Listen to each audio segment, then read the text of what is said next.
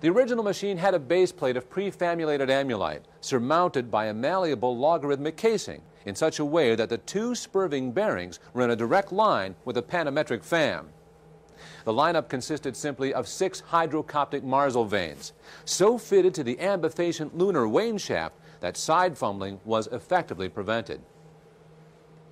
The main winding was of the normal Lotus O deltoid type placed in panendermic semi-boloid slots of the stator.